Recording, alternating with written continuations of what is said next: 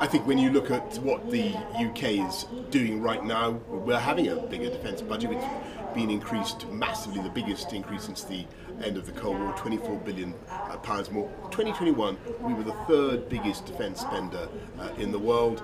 Actually, today, we're at 2.3% of GDP, so we're above the 2% commitment already.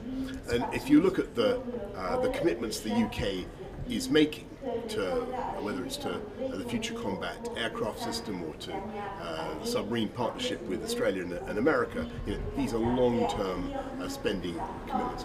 What we're trying to do today here in NATO, in addition to everything else, is get our partners to recognise that everybody needs to step up to the plate. And they are. And you've seen the massive commitments by the Germans, increased expenditure around the table.